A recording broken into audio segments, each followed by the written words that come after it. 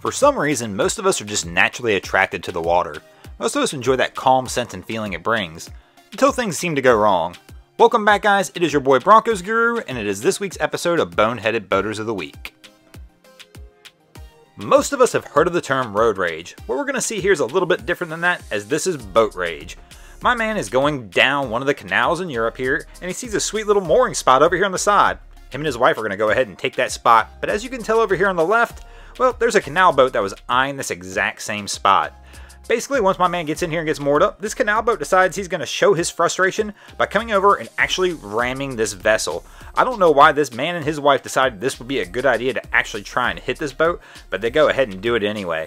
The canal boat captain actually winds up getting a real big attitude with this guy until he figures out he's being videotaped and quickly retreats after that. Our next boaters are riding the wave of life. Literally riding the wave. On a big sailboat. I'm not sure how they pulled this off. I'm not sure how the boat doesn't get hurt or nobody else does. They actually have a very lucky lady here who you just saw slide down the screen.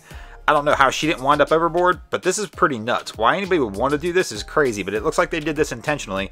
And once again, you'll see this lady come sliding down here in just a moment. If that rail wasn't there, that would have been it for her.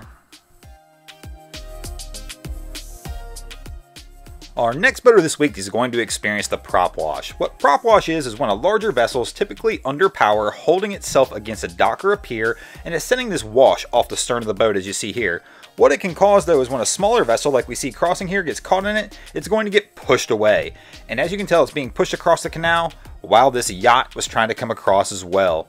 Luckily, this blue vessel does get itself under its own power, but that yacht is almost into the wall trying to avoid them. The blue vessel does finally get underway under its own power and does narrowly miss this yacht, and the yacht does keep it off the wall as well. Why that blue vessel decided they were going to try and cross that close to this larger boat though is beyond me. Our next boater was sent in this week from Brody Konjanicki over on Instagram, and it's just a little scene of my man having a little tough time docking. We all been there. We've all had that incident where we just couldn't get it done. My man's going to back into the back of the dock, and that all too familiar scene of overcompensating and throwing that throttle forward too hard. Tough scene, my man, tough scene. I really don't even know what much to say about this next one except for, come on man, really? Why in the world would you want to put your kids in the front of this boat with no life jackets on, feet dangling in the water, when all it takes is for one of them to slip and they are under the boat? See all too much of this, especially on our second channel, Boats vs. Haulovers. If you haven't checked that out, I'm going to leave a video on the end screen on this one for you to go check out over there as well. If you guys see anything crazy happening on your waterway, be sure to hit me up on Facebook or Instagram and let me know. Maybe your video will be featured over here.